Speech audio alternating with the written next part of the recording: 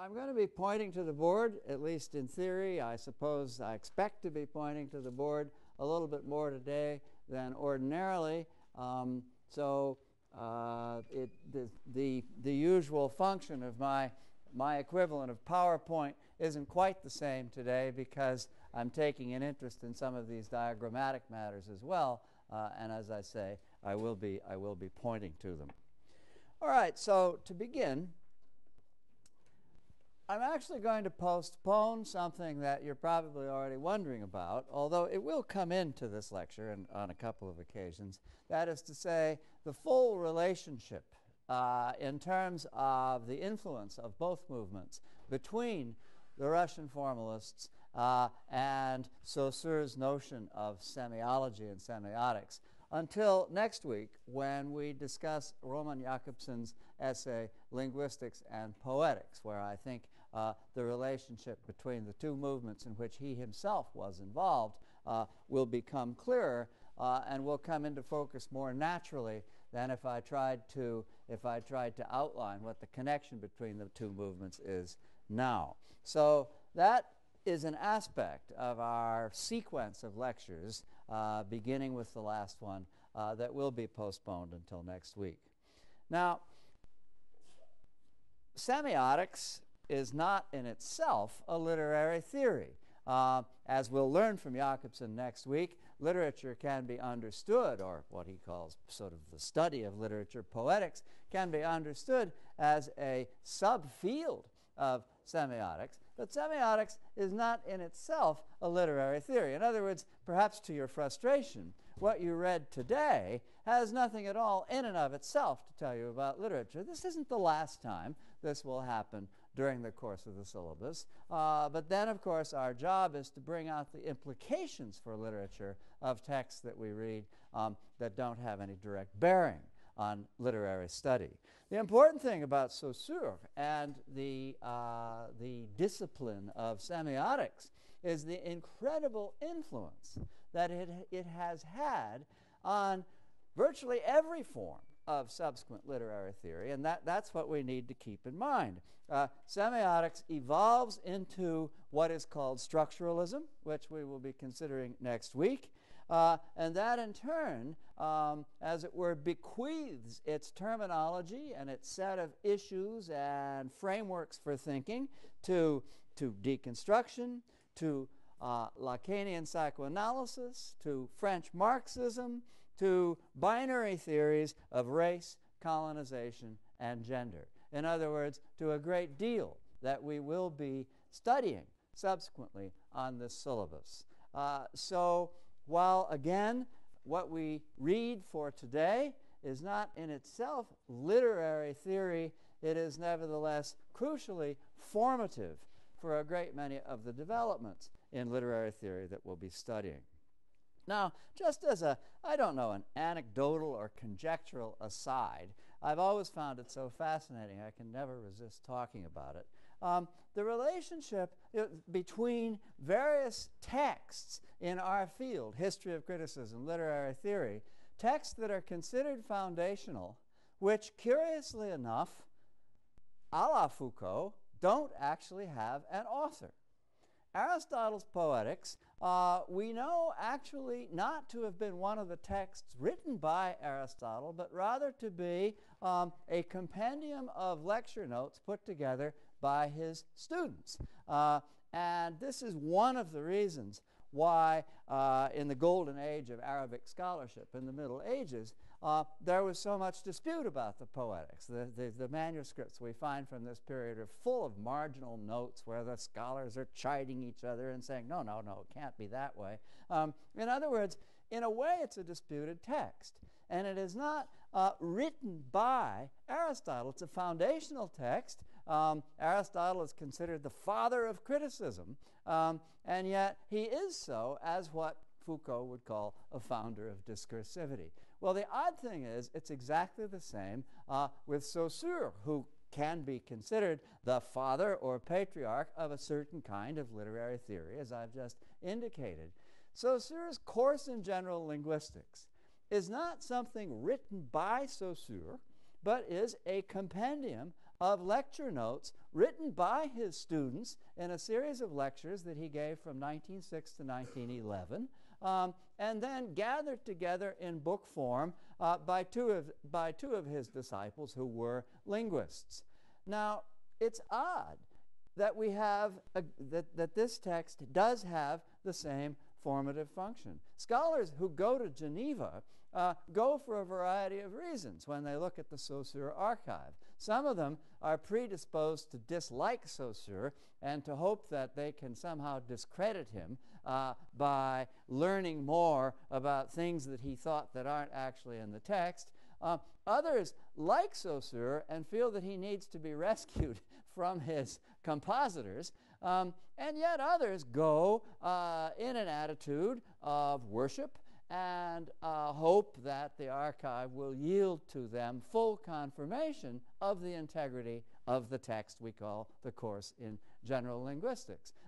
So that, in a way, the study of the Saussure archive, given the volatile relationship of that archive with the actual text that we have, is a kind of map that, if one were to study it, one could associate with the history of thinking about literary theory in the 20th century. This is really all neither here nor there. I just find it interesting that two people who are incontestably founders of discursivity in the field that we study are in fact not, strictly speaking, authors, somehow or another confirming the insight of Foucault in the essay that we began by reading. Anyway, enough of that. We have to try to figure out what Saussure is up to, and let's move on to begin to do so. Semiology. What is semiology? It's the study of existing conventional communicative systems. All of these systems we can call languages, and language, that is to say the words that we use when we speak to each other, is one of those systems. Other systems, the gestures that mimes use, semaphores, railroad semaphores, a stoplight, red, green, yellow, is a semiotic system. In other words, all of them are modes of communication with which we function, the intelligibility of which allows us to negotiate the worlds around us. Semiotics has expanded into every imaginable aspect of thought. There is a Darwinian semiotics, understanding the relationships among species in semiotic terms. There is, in other words, a semiotics of virtually every imaginable thing understood as a language made up of a system of signs. Signs we'll be getting to in a minute. But in the meantime, it's important to understand what semiology actually is. That's what it is.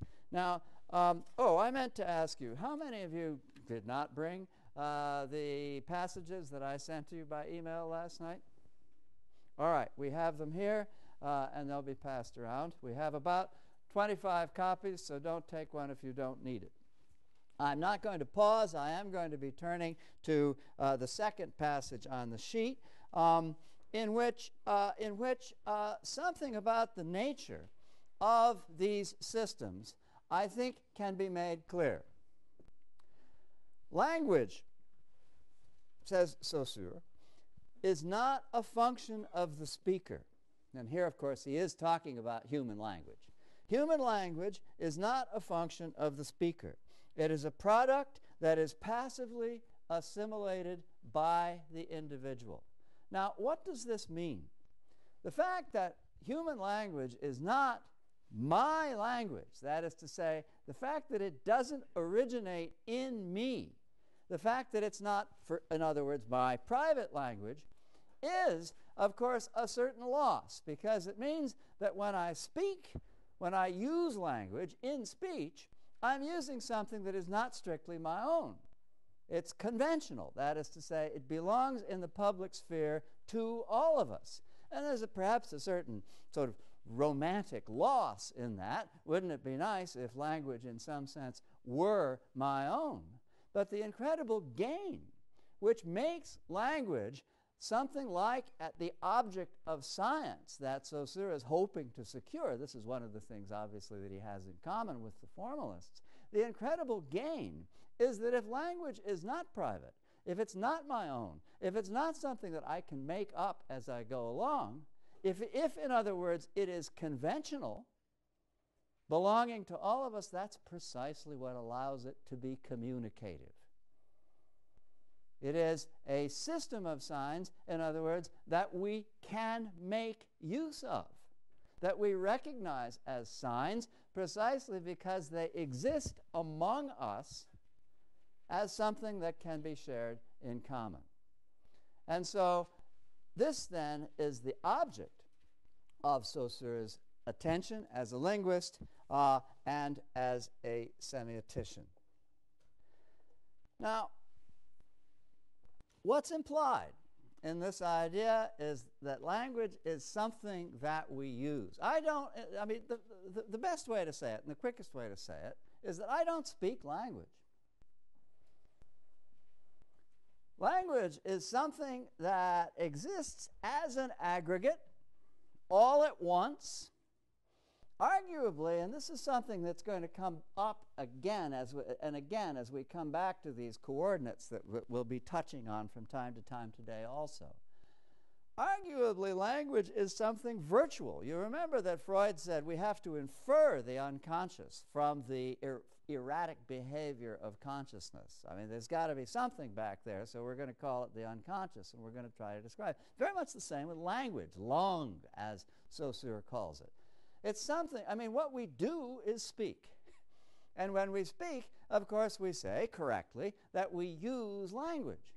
But we still need to know what language is, and we need to understand the relationship between language and speech. Now, we can understand language as a kind of aggregate of everything that's in the lexicon, in the dictionary, together with everything that would be in some sort of ideal or utterly systematized set of rules of grammar and syntax.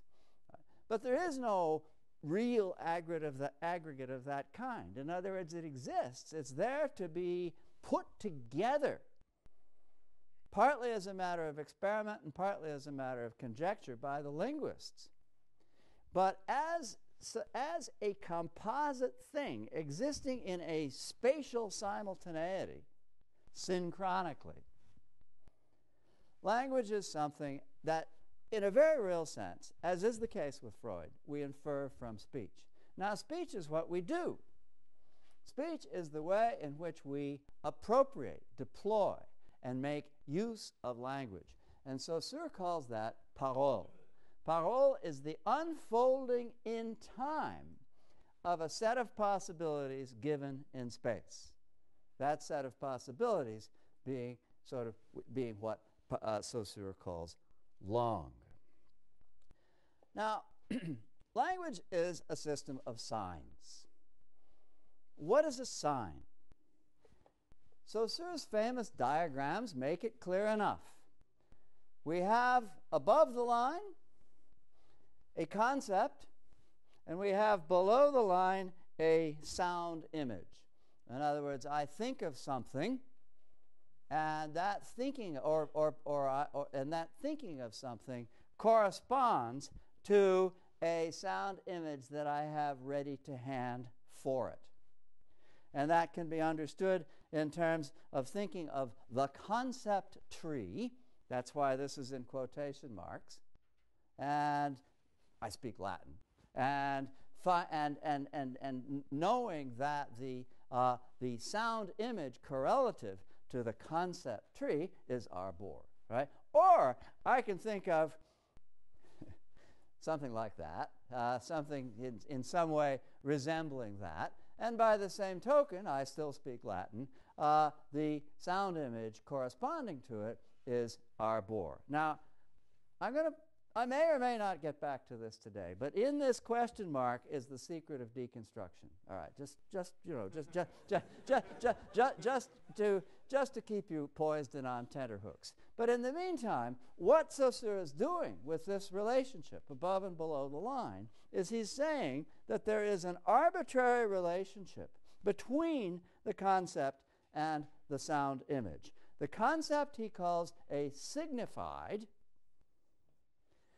and the sound image he calls a signifier. A sign, in other words, is made up of two sides in a, as it were, a thought moment. A relationship between that which is signified and that which signifies it. And it's to be understood that we have to think of them together. They're not divisible. Their relationship is necessary, but, as we'll see in a minute, arbitrary. And each sign is like that.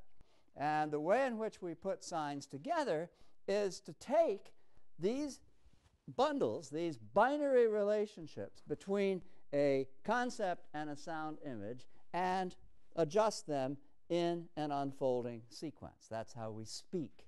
That's how we make a sentence. All right, so in a way, the idea that a signifier, a sound that I make, arbor, refers to a concept, and by implication, by very powerful and strong and necessary implication, not to a thing, is not in itself new.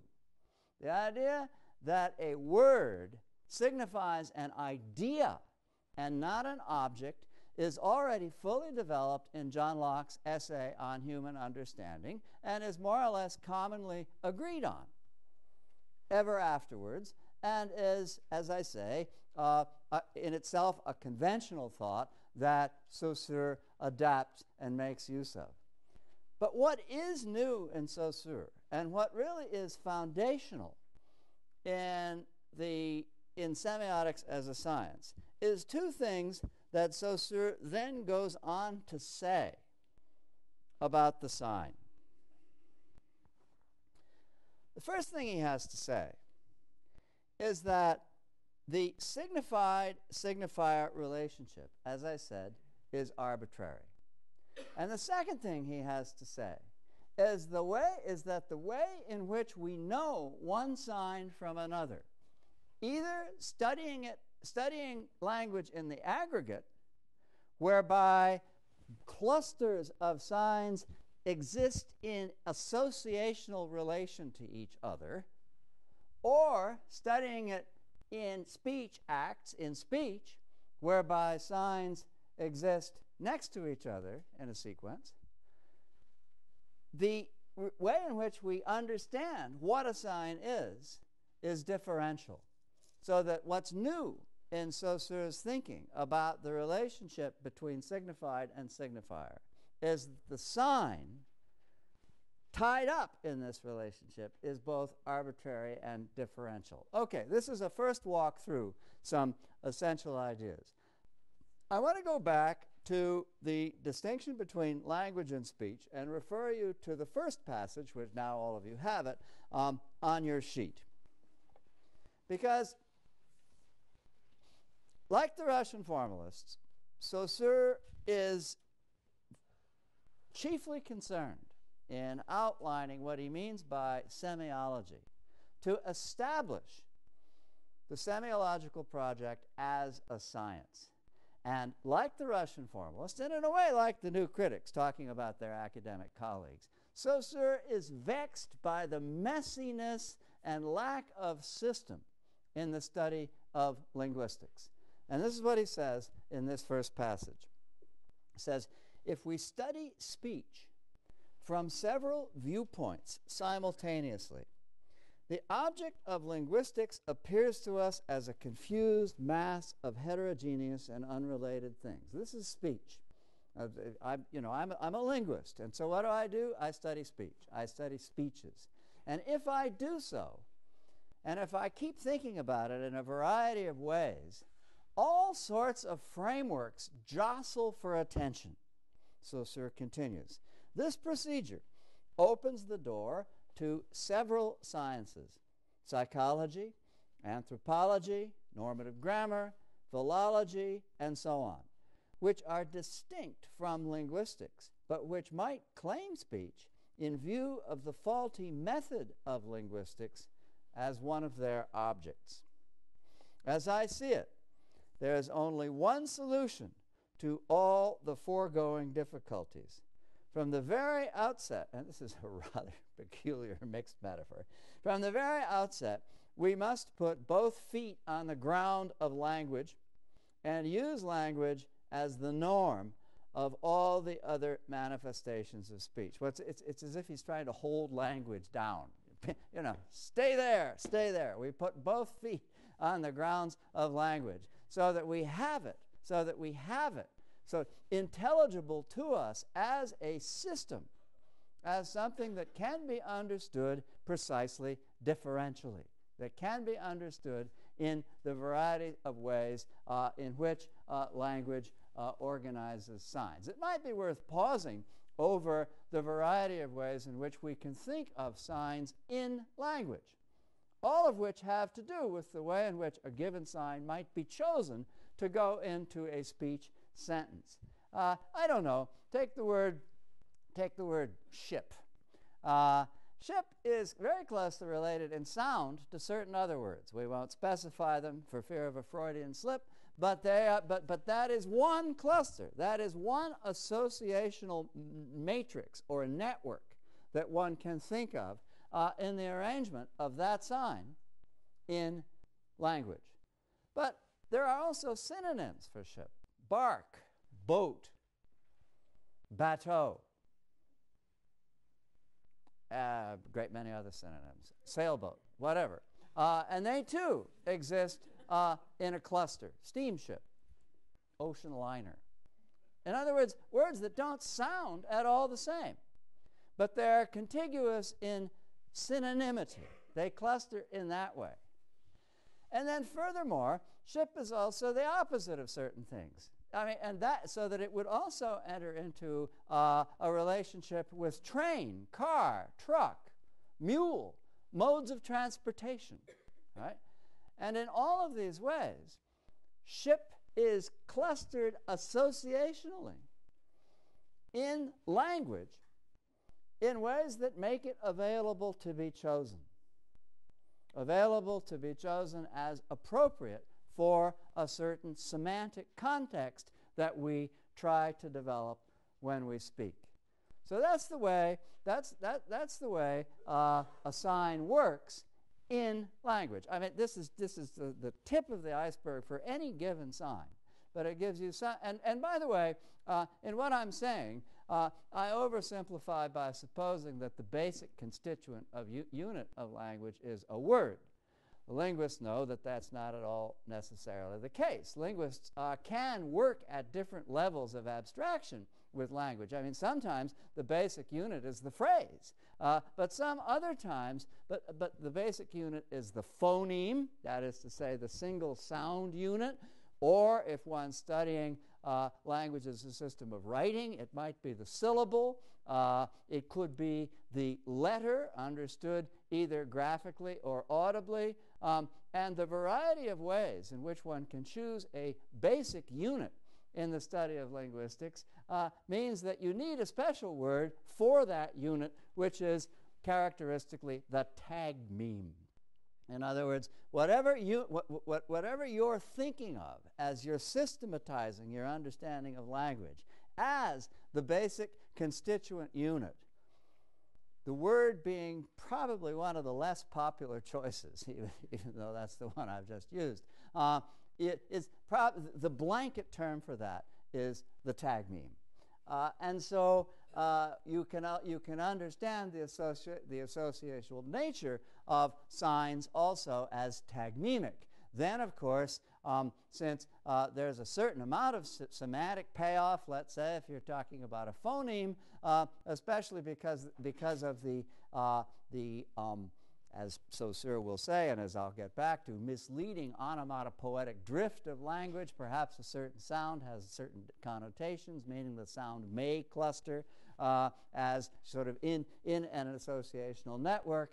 But depending on the unit chosen, the associational networks will differ but they will still exist as a matrix. In other words, it is always probably, I mean, how else could we have any sense of systematicity in language? It is always probably the case that when I speak, I won't choose just any word. E. Cummings actually boldly experimented with this principle, and he attracted the attention of the linguists, particularly a linguist named Del Hymes. E. Cummings wrote sentences like, he danced his did, where did is obviously not a word you would have supposed to be in any way involved in an associational cluster in language. You know, I mean, he danced his did. That is in every sense a misfire, as one school of thinking about language would call it.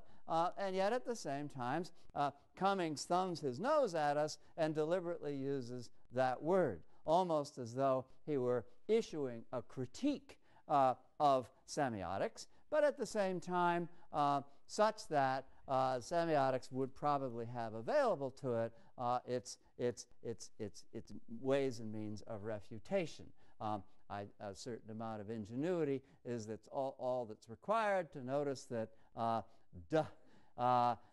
reiterates the duh sound in danced, and that there are all sorts of combinatory pressures on his consciousness to choose did as opposed to some other seemingly irrelevant word.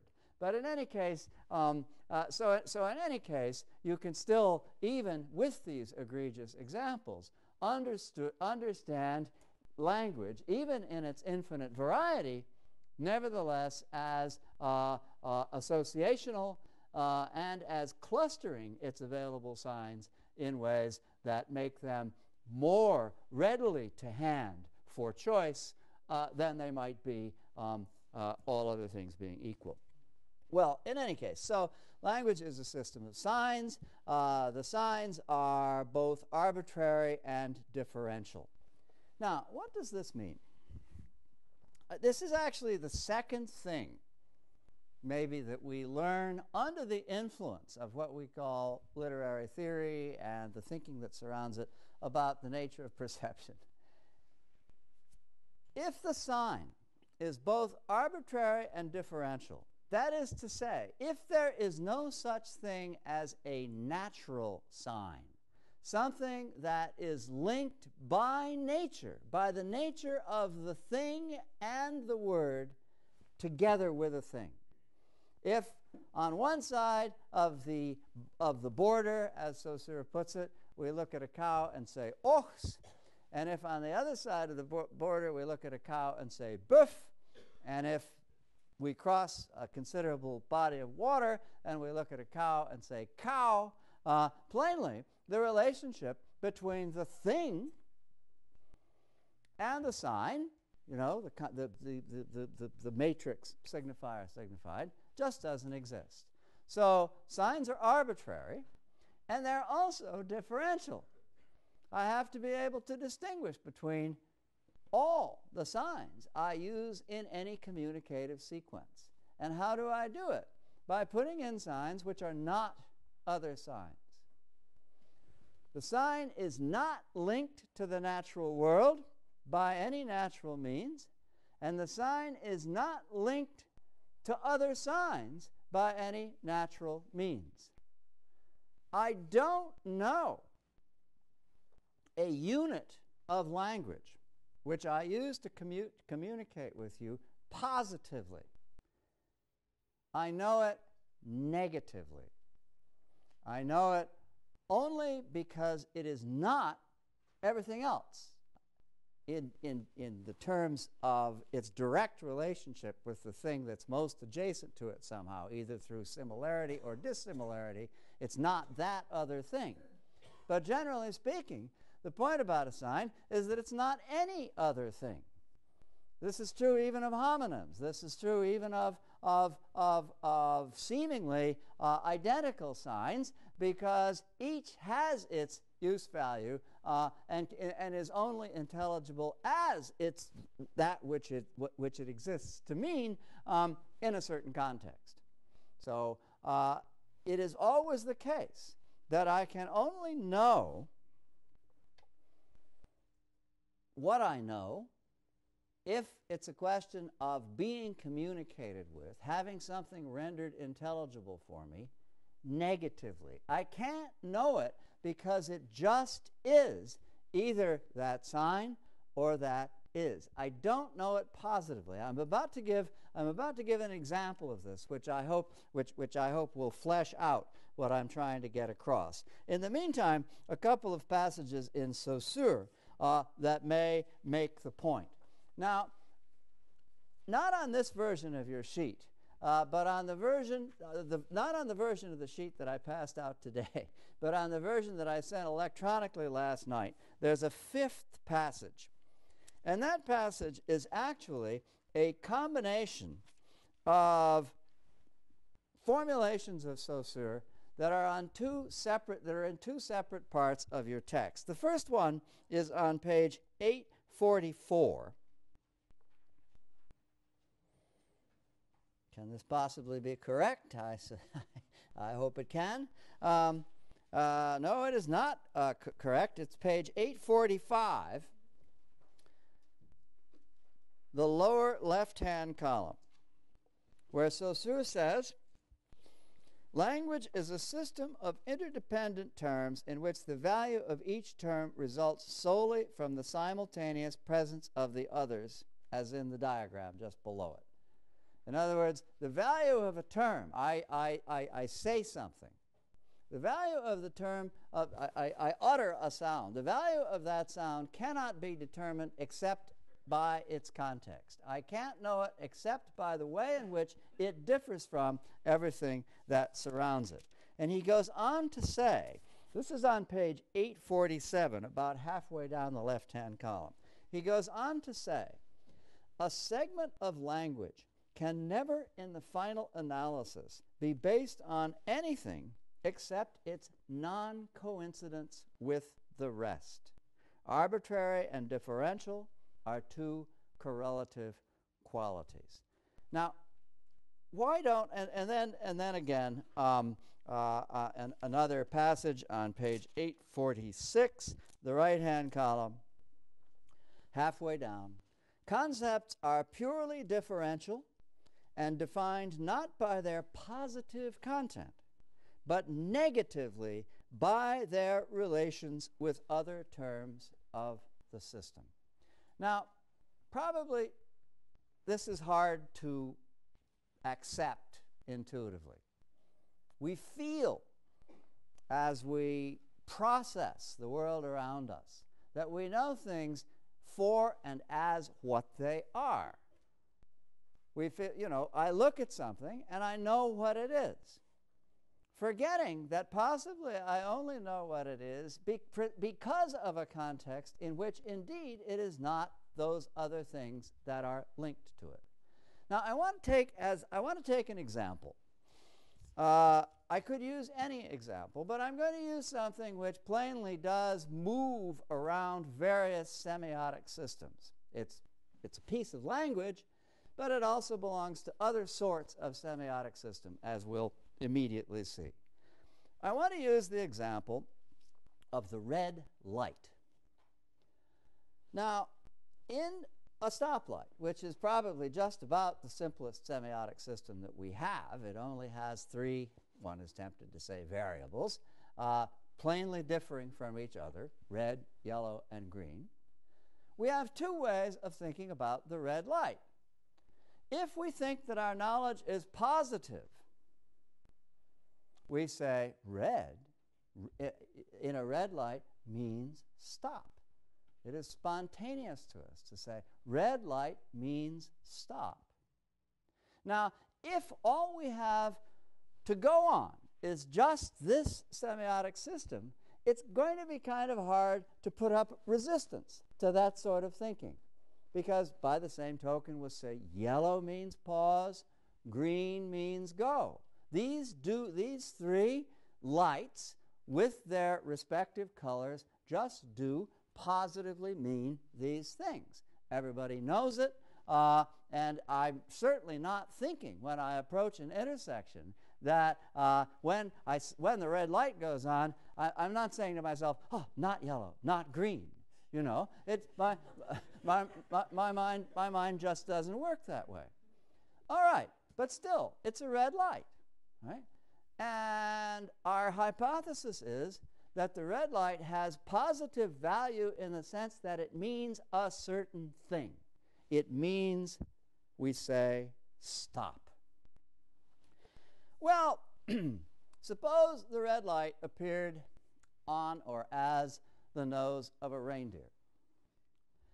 In that case, the red light would be a beacon, which means forward, go, follow me, damn the torpedoes, right?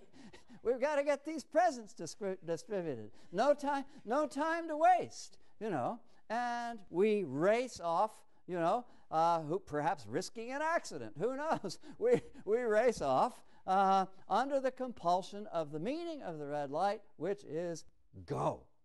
Right? Now, by the way, there's an anecdote, the truth of which I've never been able to ascertain, that during the Cultural Revolution in China, Madame Mao very much disapproved of the fact that red lights meant stop, because red is, of course, the color of progress. It ought to mean go, forward, and, you know, and everything behind it. But needless to say, her thoughts on the subject were never implemented, because, you know, if one day red light means stop and the next day red light means go, there might be a few problems. And so, and this, by the way, is a way of showing the fact that that everything which appears in a semiotic system is conventional. Right? I mean, there's an emptying out of positive meaning in the very awareness that, after all, the red light could mean go. I'm about to go on and give more examples. It's conventional. Whatever the convention is within a system of differences, that's what makes the sign intelligible. All right, just some other examples. A red light over a street door.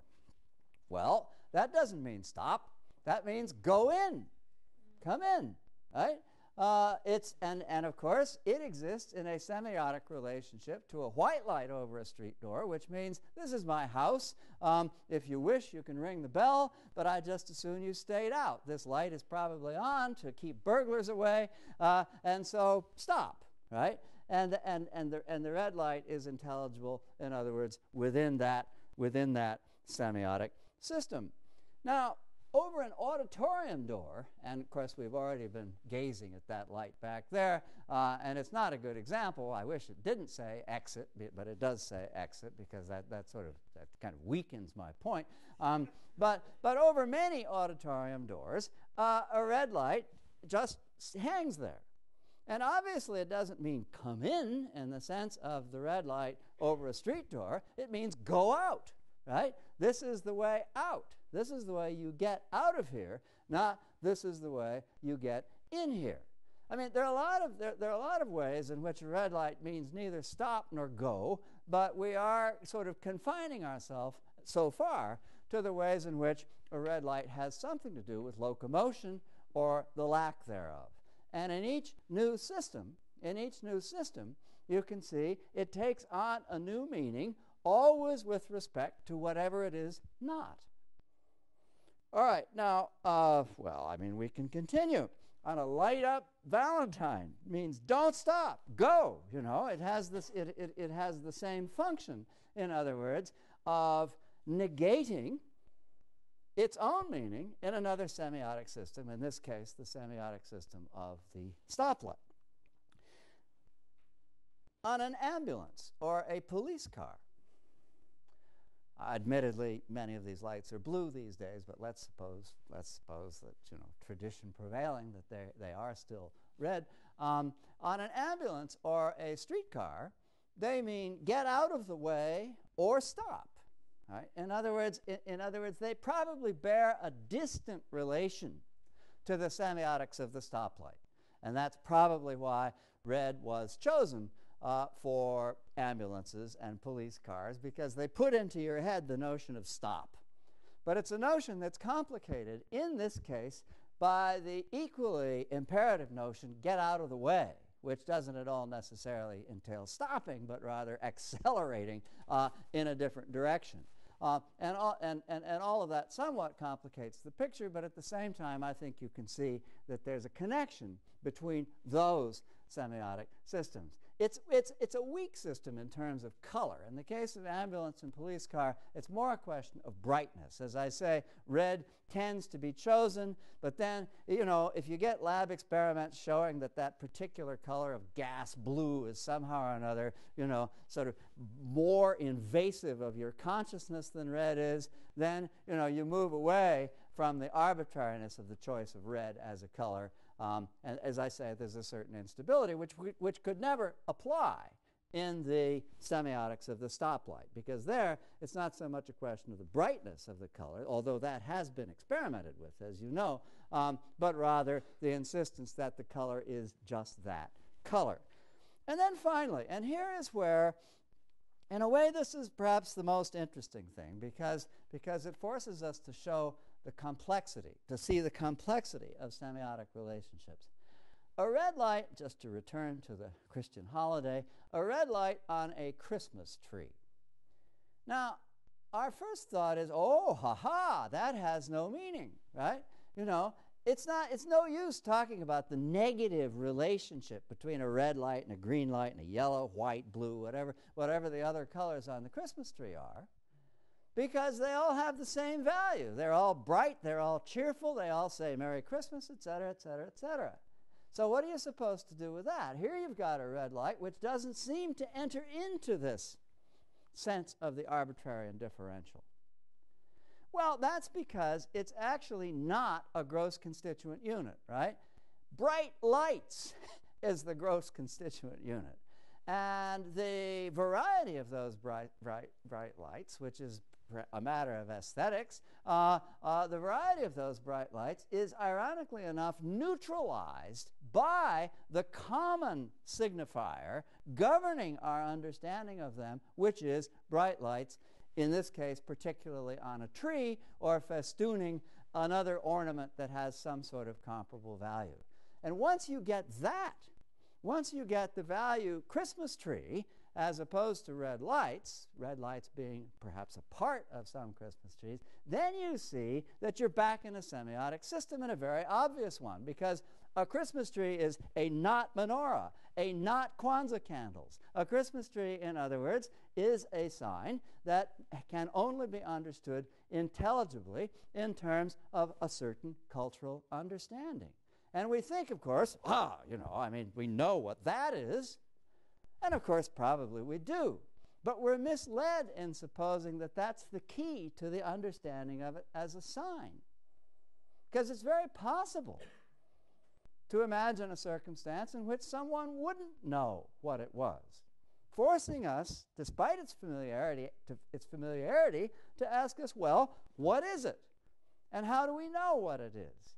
And then we realize, once again, that we can only know what it is if we come to understand, in this case, probably it's best to say, a cultural system, understood as a semiosis, a cultural system within which it appears.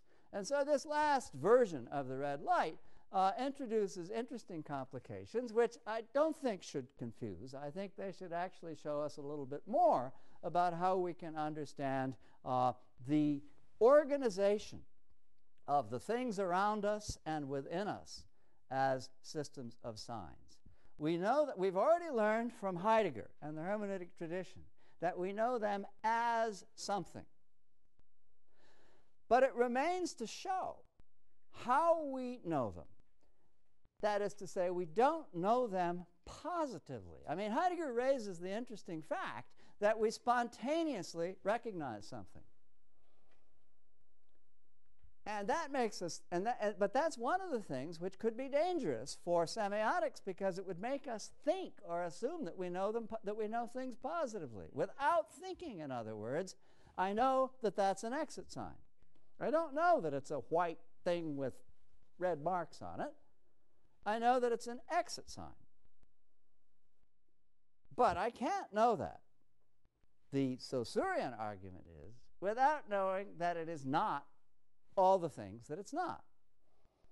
If it were all the things that it's not, or if it were identical to all the things that somehow or another it's not, then I would be in a very difficult situation because I wouldn't have any means of knowing it in particular. The very fact that I need to know it in particular is what makes me need to know it negatively. And that is, it seems to me, in other words, we now know two things about how we perceive things from the standpoint of this subject matter, and it's very useful to put them together. The fact that we always know things first, but at the same time, the fact that it's misleading to think that our knowing them first means that we know them positively. We know them first, but we also know them negatively, in negation to other things.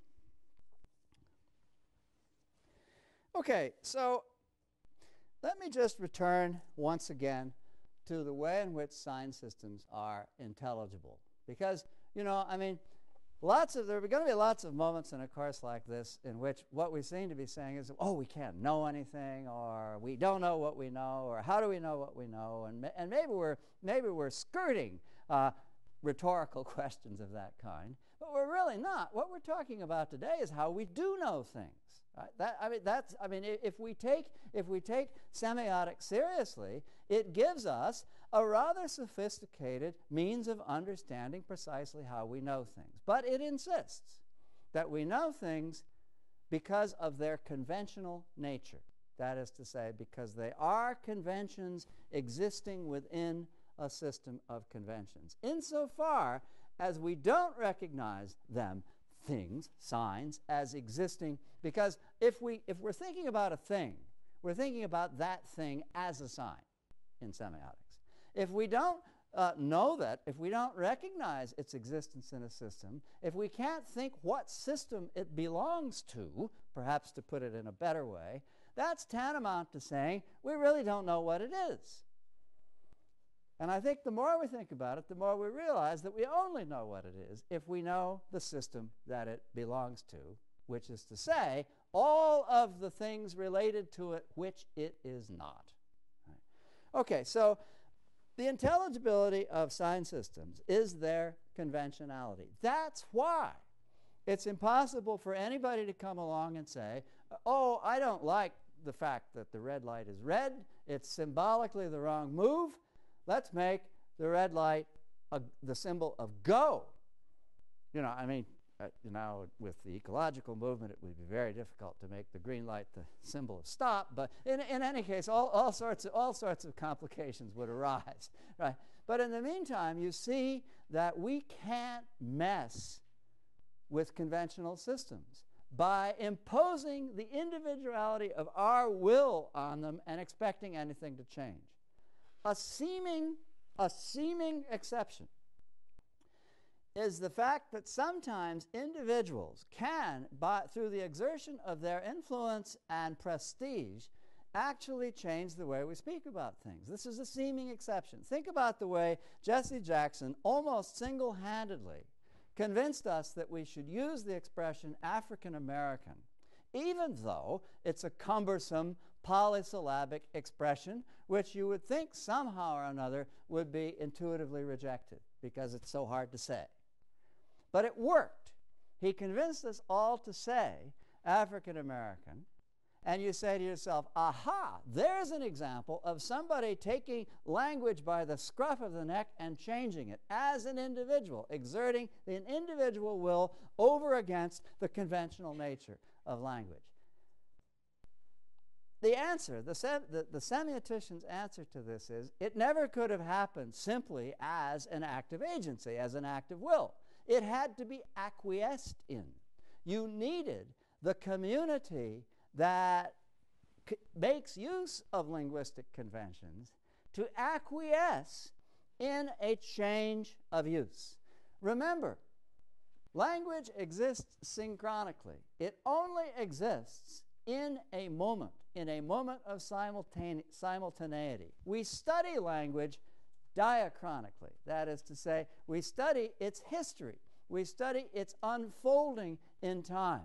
Now, this unfolding is not, according to the semiotician, and here's another link with the Russian formalist, is not a question of studying the way in which language is changed from without. That is to say, studying the way in which, for example, an individual can rise up and insist on changing one of the signs, but rather a sequence of synchronic cross-sections. From moment to moment, language changes. But if we're to understand it as language, we have to honor its simultaneity.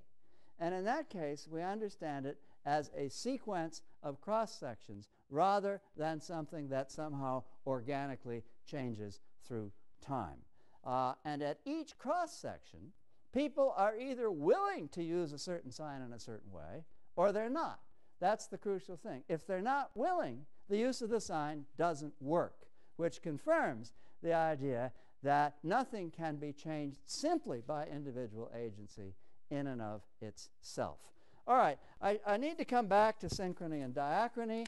I'll do so next time and probably in subsequent lectures, because we're going to keep using these coordinates. We're going to keep using the things that exist in space, virtual or not, and the things that unfold in time in their relationship with each other as we continue to try to understand these basic principles which shape so much of subsequent literary theory. Thank you.